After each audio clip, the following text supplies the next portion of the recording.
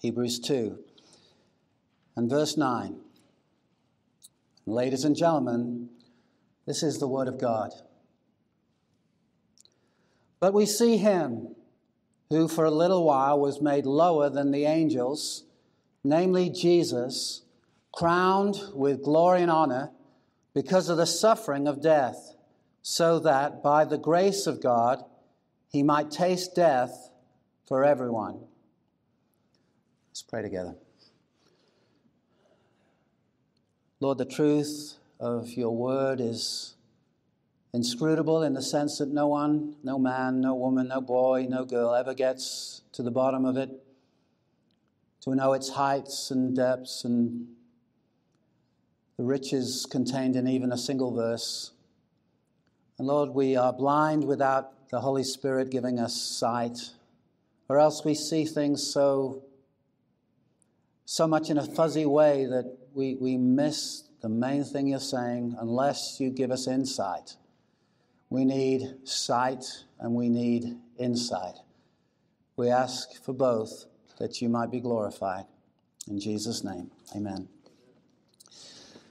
I'd like to ask you to take a trip in your imagination and imagine yourself in a chair, a very comfortable chair, a luxury recliner chair.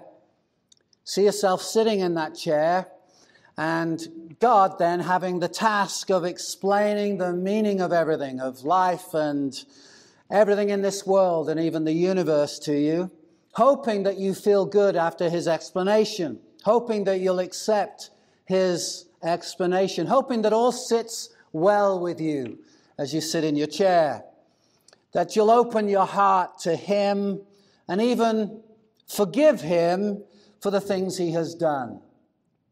It's explained to you that God is doing the very best he can given the circumstances he has to operate in that he's given man this amazing thing called free will. His hands are very much tied behind his back, and if you knew all that was going on behind the scenes and understood he's doing the very, very best he can do, you might give him maybe not a 10 out of 10 in your ratings as you sit in your chair, but a good solid 5 or 6.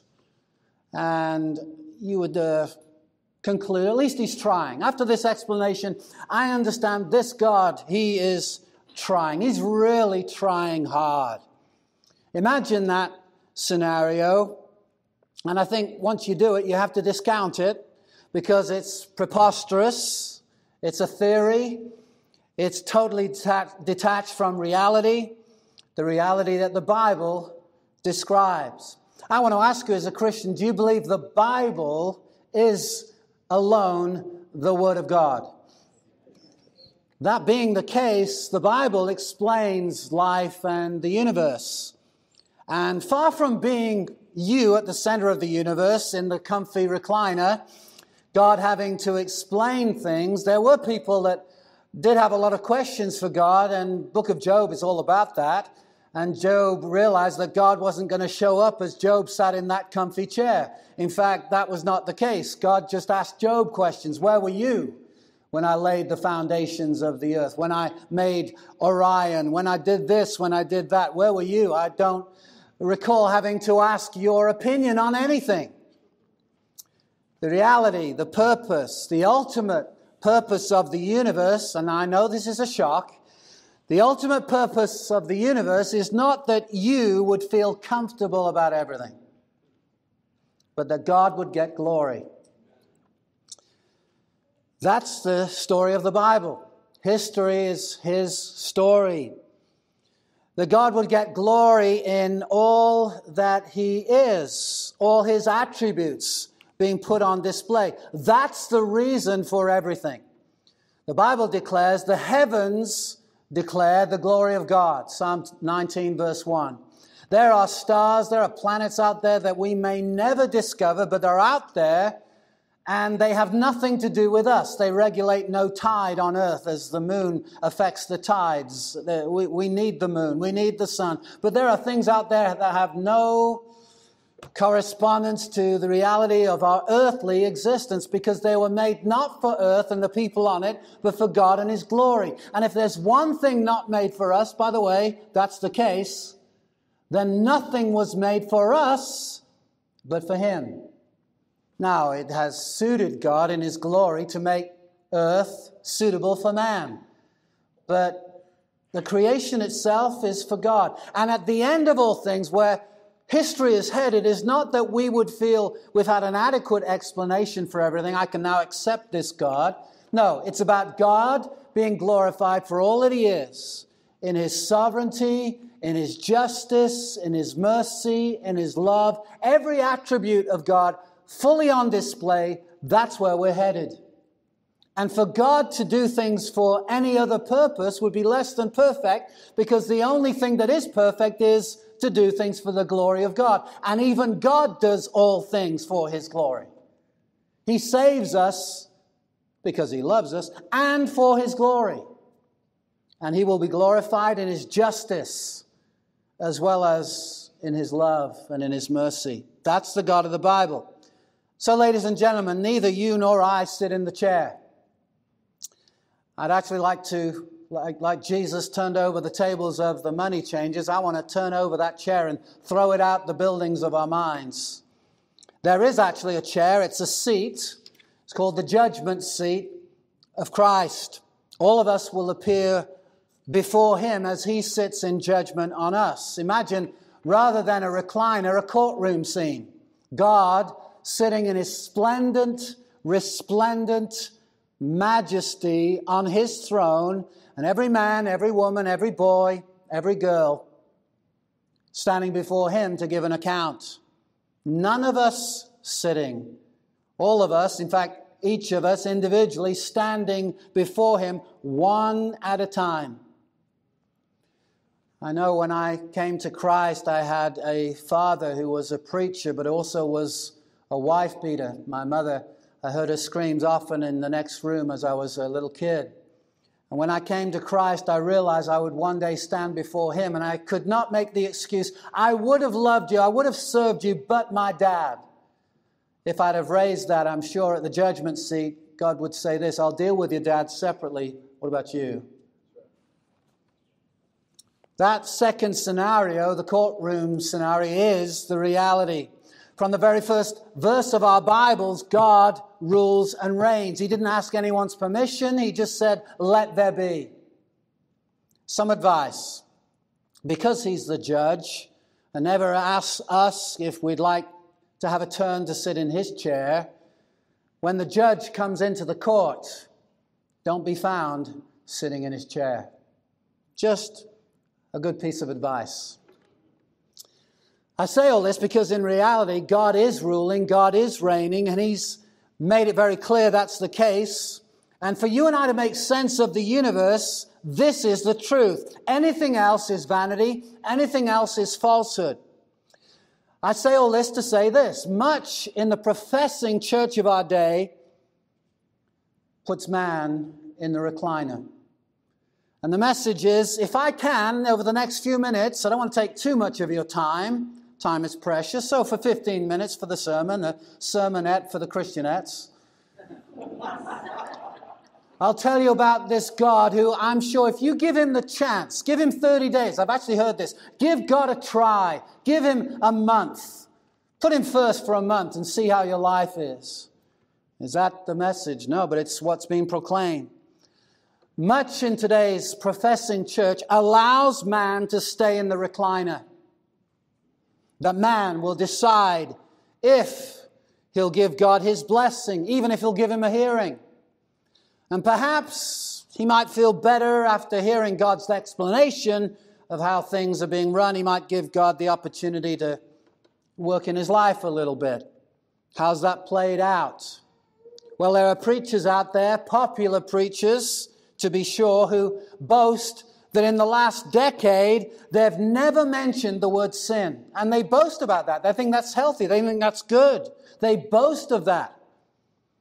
Obviously, you can't go verse by verse through just about any book of the Bible that way.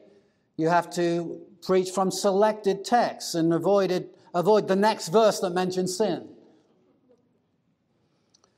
Well, they say, people are already bogged down.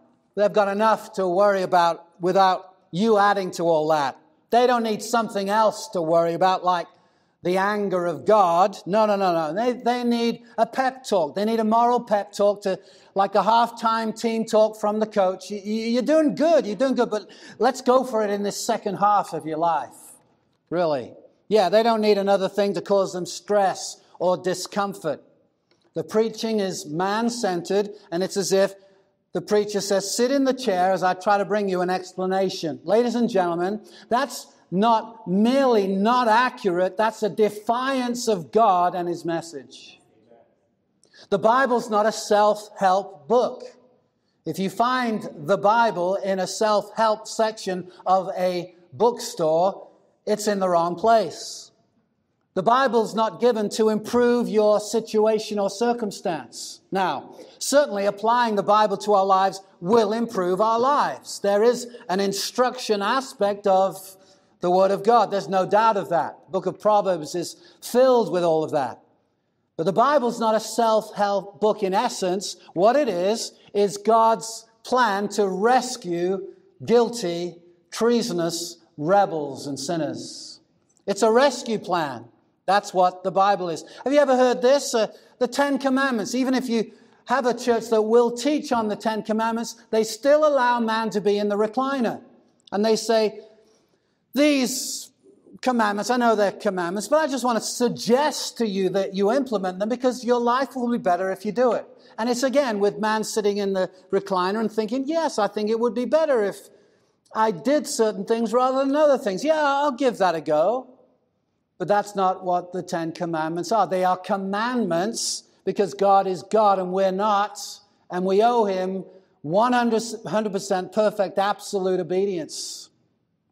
God is holy, and you and I owe Him perfect obedience, and anything else is high treason before a holy God. Here's the biblical message. God is coming to His courtroom, and you will stand before Him when He comes. Don't be found sitting in His chair or any chair, because there is no recliner in God's courtroom. God won't be coming to give an explanation of everything to you. But preacher, don't you understand? Some people won't like that message. People like the recliner. Yeah, I understand, I get it. But my job as a preacher is to shout out loud enough to be heard, get out of the chair, sinner, He's coming. Christ is coming to judge the living and the dead.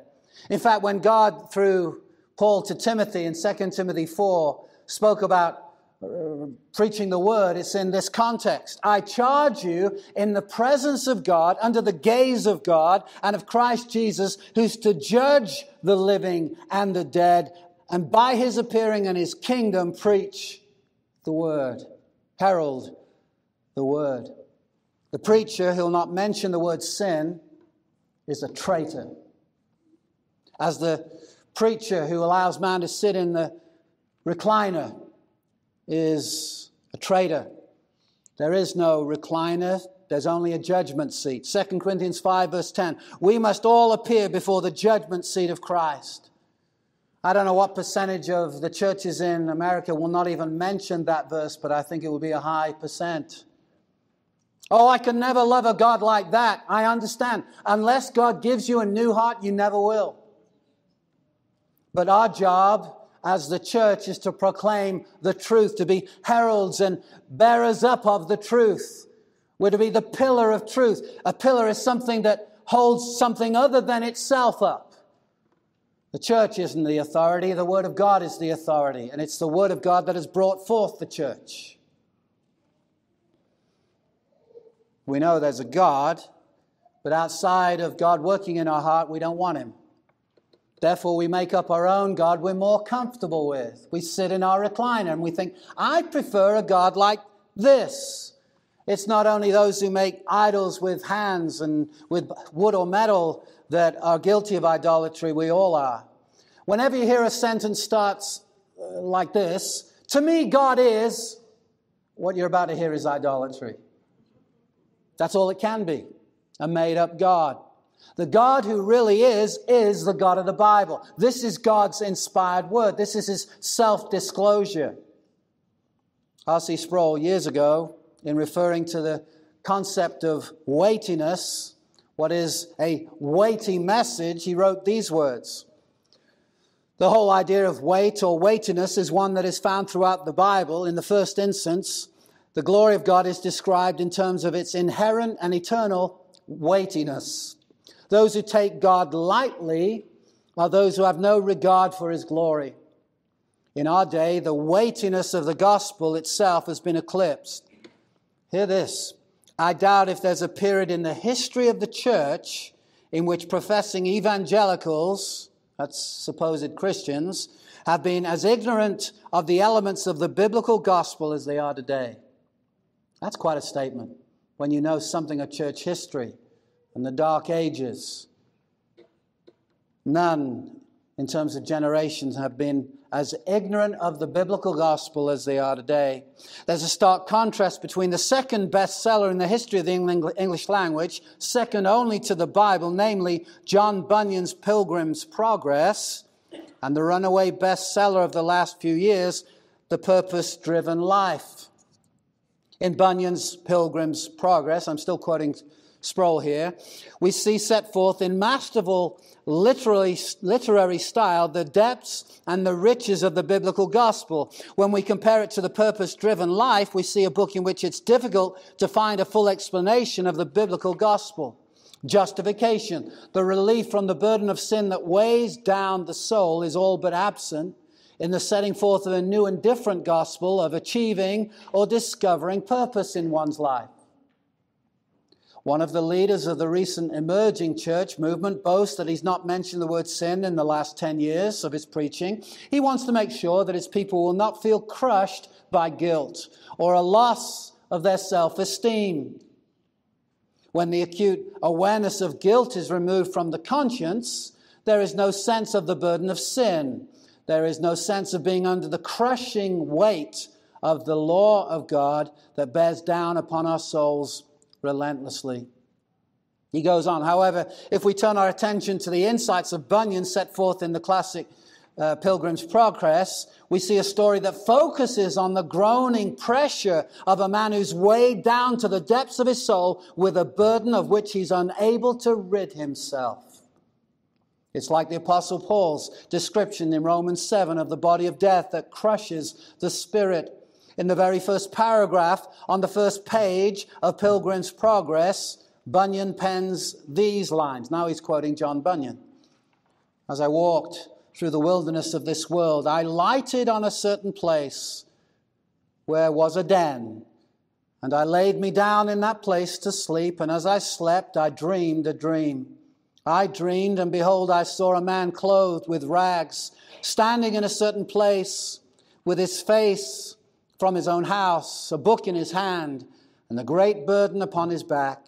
I looked and saw him open the book and read therein. And as he read, he wept and trembled, and not being able longer to contain, he brake out with a lamentable cry, saying, "What shall I do?" Let's go in our Bibles to John chapter 3, passage read earlier in our service. We're familiar with aspects of this chapter, verse 16 being the most famous verse, I think, in the entire Bible. But verse 36 is also in this chapter and in our Bibles. Look at this, John 3:36. Whoever believes in the Son has eternal life. Whoever does not obey the Son shall not see life, but the wrath of God remains on him. This truth about the wrath of God is very close to a revelation of the love of God. Verse 16 to verse 36 is not a lengthy read. You can do it in just a couple of minutes. It's not like chapter 84 somewhere there's this mention of wrath, but you've forgotten it because you may even never get there. No, in the context, the very context of verse 16, verse 36 applies. And what we should not do with this is say, well, of the two verses, I prefer verse 16. It's not a question of what we prefer. What we need to do is harmonize and understand by thinking and studying how to harmonize verse 16 and 36, because both are the inspired Word of God. God's wrath remains on the unbeliever. If we don't feel the weight of this, we should. But I prefer to talk about the love of God. I understand. But verse 36 will still be there in the morning and every morning after. Both of those verses are true. Let me just see your hands. Do you believe that? Amen. I believe that. In our day, there's a message out there, very popular, called the unconditional love of God. You ever heard of that? To quote Sproul again, when preachers announce from their pulpits that God loves people unconditionally, there's hardly any reason for the hearer to feel any burden or cry out with any lament saying, "What shall I do?" If indeed God loves us unconditionally and requires nothing of us, I'll just insert this because that's what unconditional means, then obviously there's no need for us to do anything. But if God has judged us according to the righteousness of His perfect law and has called the whole world before His tribunal to announce that we are all guilty, that none of us is righteous, that none of us seeks after God, that there is no fear of God before our eyes, that we are in the meantime before the appointed day of judgment, treasuring up wrath against the day of wrath, then anybody in his right mind, and even those in their wrong mind, would have enough sense to cry out with the same lamentation, "What shall I do?" End of quote. If you hear a message on the unconditional love of God, there's nothing in you that says, "What shall I do?" You just think, "Well, I love me too. This is wonderful. God loves me and I love me. What a great relationship." But I hear what you're saying, and you sound like a hellfire preacher. What is a hellfire preacher? It's a preacher of the Bible. Preacher, that'll just instill fear in people's hearts and minds. Yeah, that's right. Well, fear is not a good motivation. I've heard this 100 times. I believe the right motivation to come to God is love rather than fear. Oh, you want to correct Jesus? Fear is not a good motivation. Who told you that? If you trace it all back, it's a slippery snake in the garden. It's the devil himself. You see, when a truck's coming down the road at 60 miles per hour, fear of stepping out in front of that truck is actually a good and healthy thing. I did that with every one of my kids. Children, don't run out into the street. There are cars. What's cars, Daddy? Well, I'll tell you, that's a car, that's a car. Don't step out. Even if your favorite ball has gone out into the street, look both ways 3 times, times 3 before you ever go out into the road. And it's been a means of their preservation ever since. It's healthy to fear some things. Hear the words of Jesus, Matthew 10:26. Do not fear, verse 28 rather. Do not fear those who kill the body, but cannot kill the soul. Rather fear Him. This is Jesus talking. Fear Him, God, who can destroy both soul and body in hell. Jesus said it's a healthy fear, the fear of the Lord, as Proverbs would put it, the beginning of wisdom. Back to Sproul, he writes this: the story of Christian, the man in the story, is the story of a man who is burdened by the weight of sin. His conscience was smitten by the law, but where the law is eliminated in the church, no one needs to fear divine judgment. Without the law, there's no knowledge of sin. Without a knowledge of sin, there's no sense of a burden. Well, Pastor, you've quoted verse 36. Can we just also talk about verse 16 as well? Okay, well, let's do that. Let's go to verse 16. John 3, verse 16. Look, preacher, you can't be right. God so loves the world. How do we understand verse 16? Well, let's go to the text. For God so loved the world. There it is. Yeah, how are you going to deal with that, preacher? I'm going to tell you. God so loved the world. But what do those words mean? There are two possible ways to understand this word so in the English language. And you understand, I understand, so is not the original. The Greek words are the original. So is a translation of the original. But in our English translations, we have the word so. What does it mean? Well, there are two ways to understand the word so. It could be that the emphasis is on the greatness of the love being displayed. You know, I sometimes write letters and I say thank you so much, and then I capitalize the word so. Thank you so much. I don't want to just say thank you. I want to say thank you. And I want to say thank you so much. Is that what we see in John 3:16? God so loved the world. Is that what we see? Well, that would be better than a lightweight so. You know, he so loves the world. That would be better than a lightweight thank you. Thank you. Oh, pastor says thank you. Yeah. But if I say so thankful, thank you so much, you think, oh, he actually means it. That's great. That could be the possible, in English anyway, understanding of the word so. But there's a second understanding of the word so in the sense of just so. Let me explain. When I was a young kid, I believe it was my mother who was teaching me how to lay the table. Not lay an egg, can't do that. Lay a table. And you, first of all, get the plate in the right place, and then you get the knife and you put it to the right of the plate. Not upside down, but the right side up. And then you go to the fork and you put it on the left-hand side of the plate. And then you go to get the spoon, and that's above the plate. And you lay it out just so.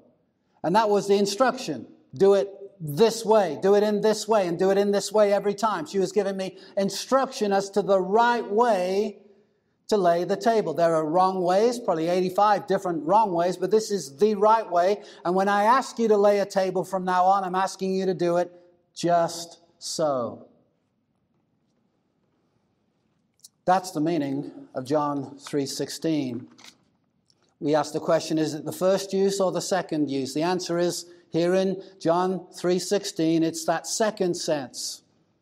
In other words, what John 3:16 says, God loved the world just so, in this way, in this manner. This is the way he loved the world. God loved the world just so, in this way. That's helpful. As we read through our Bibles and we read verse 16, God loved the world just so, in this way. How did he love the world? The rest of the verse tells us that he gave his one and only Son. Well, we've got to come, first of all, to the word world. And there it is. God just so loved the world. There it is. Well, what does the word world mean? We read into this the idea that it's every single person in the world. That could be. But if you read through John's Gospel, you'll find there are 10 different ways that the author, John, uses the word world in that Gospel. In my first book, I outlined 10 different ways. I wasn't the first to come up with this. I found it and put it in my own words, but it's 10 different. There are 10 different ways the word world is used in John's Gospel. And it could be one single Greek word, cosmos, but it can be used 10 different ways. It can mean the entire universe.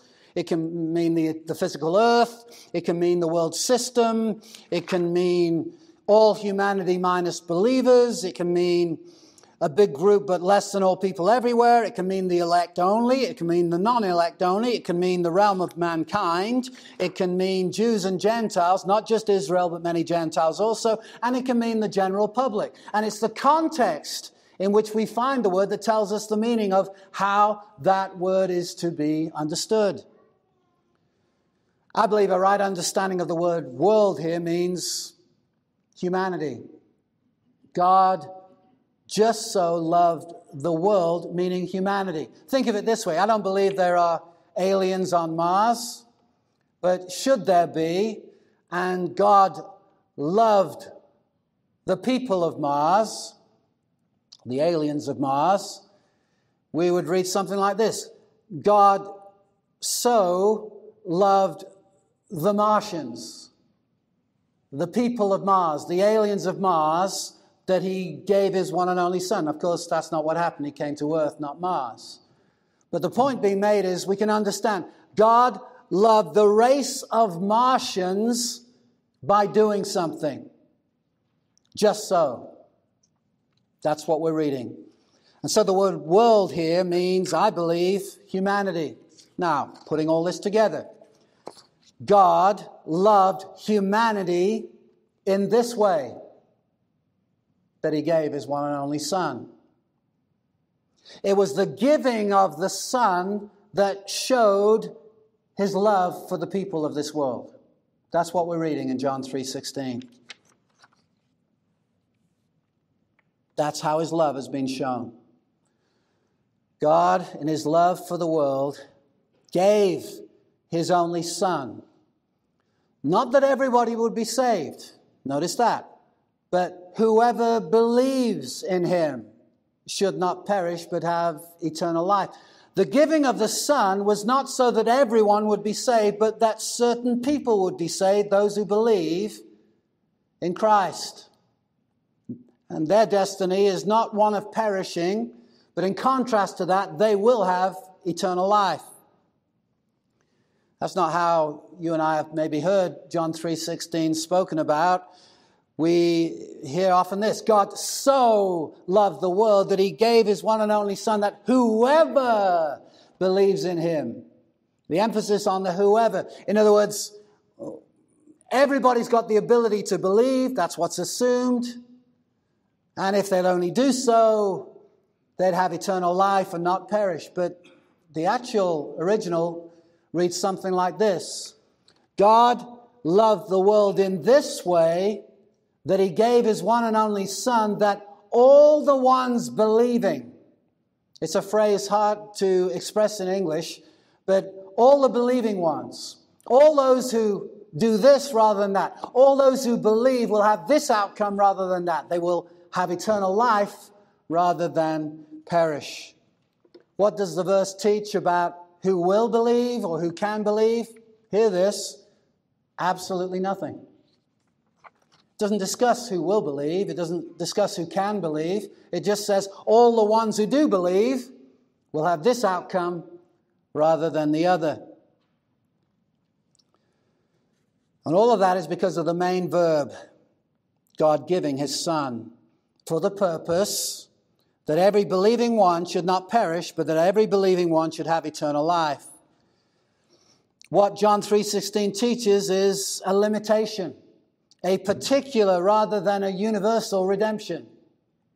Not everybody will be saved. Only those who believe in Christ will be saved. And Christ was sent into the world for that purpose, so the believing ones would not perish but have eternal life. That's the purpose of the giving. So what John 3:16 teaches is all who do A, believe in him, will not B, perish, but will have C, everlasting life.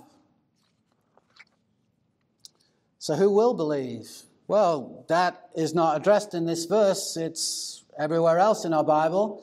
In fact, you don't get out of John 3 before you understand it in the earlier verses. Unless a man is born again, he cannot enter the kingdom of God. Unless regeneration takes place, unless he's made alive spiritually, he's not got a 50% chance of entering. He's got no chance of entering, because with that stone heart, there's nothing in him that wants Christ or to believe in him. Unless someone is first born again, they will in no way enter the kingdom of God. John 6, I told you that no one can come to me unless it's given him by the Father. All who exercise true faith will certainly be saved. And that's what John 3:16 teaches. Anyone believing in Christ will not perish but have eternal life. Who will have faith? Those who God gives faith as a gift.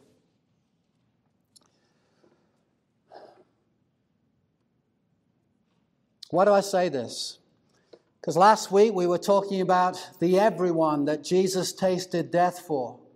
And you realize only with this understanding can we make sense of all the verses in the Bible. I don't want to just say I prefer this verse to that verse. I want to be able to say I believe verse 16 and I believe verse 36. And if you are here as a non-believer, you're in mortal danger. Mortal danger. More than that, the wrath, the anger of God is upon you.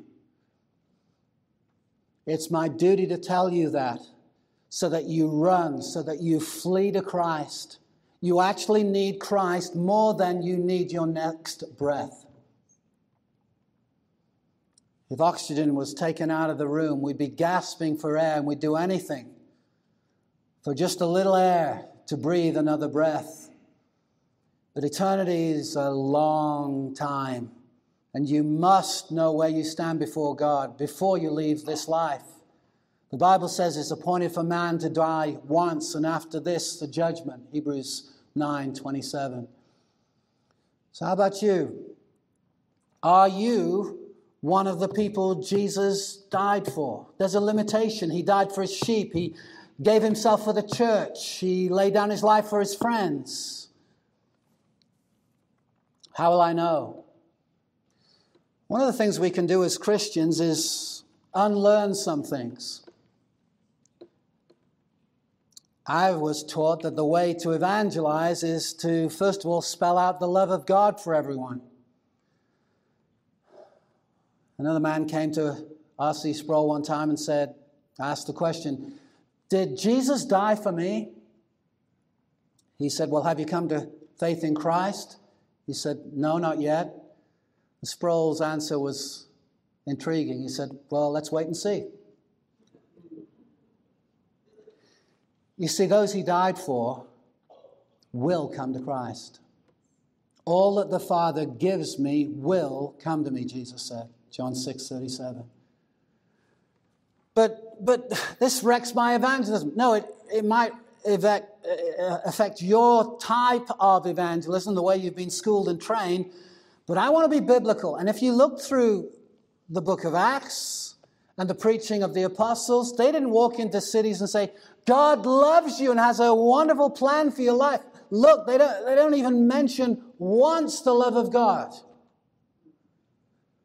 I'm sure it's okay to talk about the love of God, but it's an interesting thing that they never mention it. They talk about God as judge. One day everyone will stand before him. You've killed and crucified the Messiah, but God raised him up, and you're witnesses. That was the message.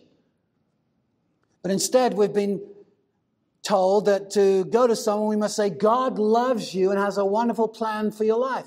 Listen, if you're given the task, it was Ray Comfort that taught me this, the task of going on 9/10, not 9/11, the day before, 2001, to one of the towers, the Twin Towers, and your assignment is to preach the gospel to everyone under the sound of your voice in a room on one of the floors of one of the Twin Towers.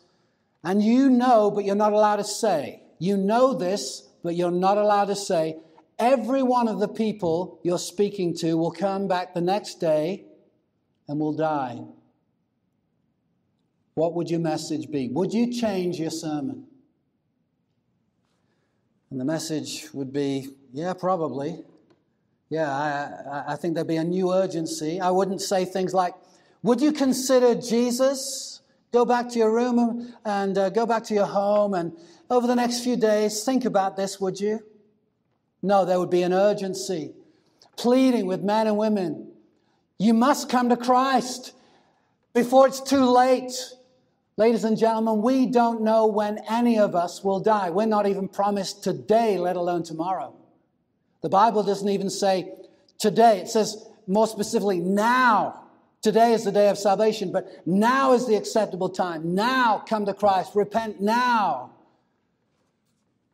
And Ray Comfort, his point was, if you had to change your message because of that new circumstance, what you had previously was not the gospel. Because the gospel is unchanging. It's an eternal gospel. So I want to look through my Bible and say, what does it say about how to evangelize? And you say, but if you don't start where people are and let them in their recliner. Yeah, that's the point. If you let them in the recliner, you're going to bring forth another message. But the message is, as you sit in the recliner, consider the attributes of Christ. No, get out of the chair. God's on the throne. You're going to stand before Him. Repent now and believe the good news. What is the good news? That God loved the world in this way. Though He could have left us to our treason, He could have left us to our shaking our hands in the fists of, shaking our fists in the face of God. He could have left us in that perilous condition. But in His love for the people of this world, all people everywhere, in His love, He's given a Son. And if someone will repent and believe in Him, they're not going to perish. What a great message.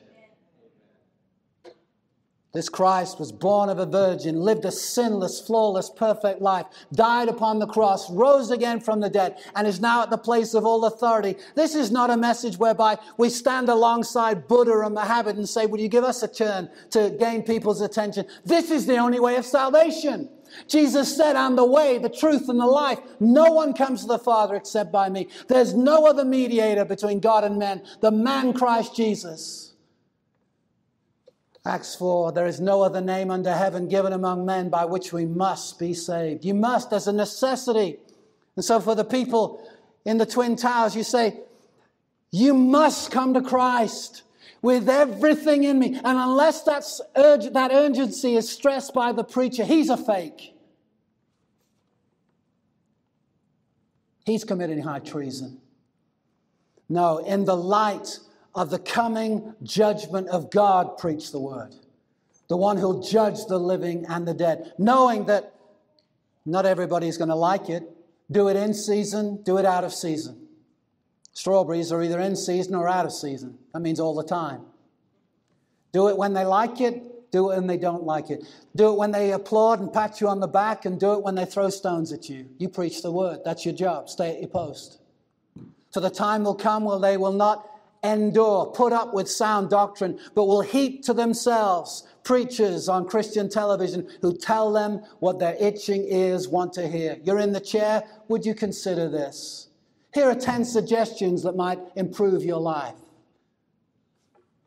Now, God is God. We're not. Jesus came for a people. Are you part of that group? We pray for revival, and rightly so. We pray for reformation, and rightly so. Both are not competing with one another. I pray that there will be a revival of the preaching of the Word of God. And ladies and gentlemen, there is a famine in our land. But there's rising up a great group of people who say, just tell it like it is. Tell it like it is. Tell me about God as He really is. Behold, Paul wrote, the goodness and the severity of God. Preach both. God is good. And that's not good news for the sinner, because God is good in His love and in His justice. He's good at justice. Not every judge on earth is good at justice, but God is. That's not good news for us. But here's the good news. On the cross, Jesus endured the justice we deserved. In our place, this Christ, this unblemished, spotless Lamb, went to the cross in our place, the place of sinners. And He died for all those who would put their faith in Him, the elect. And He died vicariously in our place. In my place condemned He stood, the hymn says. All we like sheep have gone astray. Everyone has turned to our own way, and the Lord has laid on Him the iniquity of us all. That, ladies and gentlemen, is the heart of the gospel. If you don't get there in the preaching, you don't get there. you don't get there at all. The cross is central. And if you can preach, preacher, if you can preach what you preach, and no Muslim, no Judaizer, no Buddhist, no Confucianite, no this or that is offended, you haven't preached the message. The cross is an offense. To Jews, a stumbling block. To Greeks, to Gentiles, foolishness. But to those who are called, it's the power of God. You want to see true wisdom? It's not in the quoting of philosophers and poets. It's in the cross. You want to see true power? It's not displayed by people flexing their physical muscles. The power of God seen at the cross. Jesus endured the curse for us. You want to see real power under control? He could have called for angels to whip him off the cross and just said, nuke them all. A young Billy Graham once said, the crowd said, they would believe in him if he came down. We believe in him because he stayed up. So this message is for all. How can you say that? I can say it because Jesus said that. Let's go to Matthew chapter 11. We'll close with this.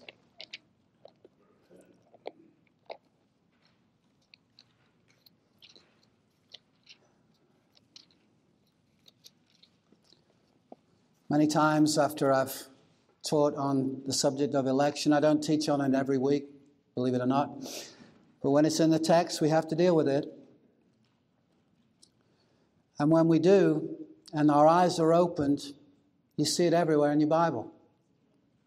You see it in Genesis 1, 2, 3, 4. You see it all the way to Revelation 22. You think, there's not much about it. And then you think, whoa, there is so much about it. In Matthew 11, the word choice and the word election are not found, but it's reeking of it. Verse 25, Matthew 11, at that time Jesus declared, I thank you, Father, Lord of heaven and earth, that you've hidden these things. That takes activity. If I'm going to hide my glasses so that people don't find it, that takes thought and activity. Where would I hide it that no one would find it? God is hiding the treasure of his truth from some people. You've hidden these things. Let me just say this. If God hides it, you'll never find it. Because he knows everywhere you're going to ever look before he hides it. You've hidden these things. And here's Jesus thanking the Father for this. Not saying, well, this is kind of a blemish on your character, but we'll get over it. He's saying, Father, thank you. Lord of heaven and earth, he's in charge. I don't believe in a God of sovereignty. What does Lord of heaven and earth mean then? That you've hidden these things from the wise and understanding and revealed them to little children. Yes, Father, for such was your gracious will. I remember reading that and thought, that's not my view of election. I think it's something to get over, not rejoice in. Gracious? Yeah, it's God. God is amazingly gracious when he reveals something to any of us rebels. All things have been handed over to me by my Father, and no one knows the Son except the Father, and no one knows the Father except the Son, and anyone to whom the Son chooses to reveal him. Oh, there is choice, but it's the Son's choice. We're not going to know the Father unless the Son reveals him, and the Son chooses to reveal him to some whom's, to whom the Son chooses to reveal him. Ladies and gentlemen, that's divine election. The word is not there, but the concept is. It's like the word Trinity. It's not found in our Bible, but it's there. Father, Son, and Holy Spirit. And in that same breath, without taking a Hebrew coffee break, he then says, come to me all. Well, how can you say come to me all if the Father's choosing and the Son's choosing and they can't know unless God does something? You see, there's no contradiction.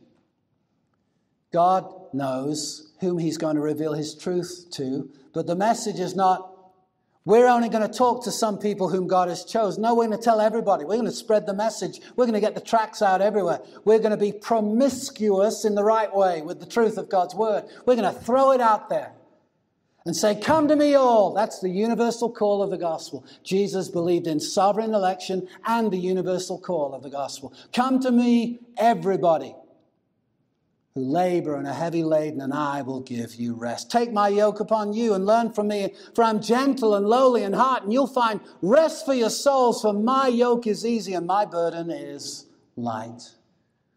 Ladies and gentlemen, I desire that at King's Church, every preacher that stands behind this pulpit will tell it like it is. That we don't have to say, is it okay to say this, seeing that the Bible says this, knowing that some people will be offended by it? You know who will be offended? The goats. You know who will love it? The sheep. And guess what? We're after sheep. To have a church, now you can have a club, you can have a religious thing, but to have a church, you know what you need? Christians. You know how you get them? Faith comes by hearing, and hearing by the word of God. So what we say is, if you come to King's Church, you're going to hear the word of God. You're going to hear it accurately taught to the best of our ability, knowing that we're going to stand and do stand under the gaze of God, and we'll answer to him in judgment. So that if anyone has come to a King's Church service, they've heard the word of God. They may not like it. 10 years from now, they might still be angry over what they heard. But 10 years from now, the Bible will still say what we said it said. Let's pray. Lord, I desire that everyone under the sound of my voice hear your word and run to the Son and find in him eternal life, repenting of sin and believing the true gospel. Let not anyone perish, but come to Christ, believing in him, understanding God's love for the people of this world is seen in the giving of his Son. We ask it in Jesus' name. Amen.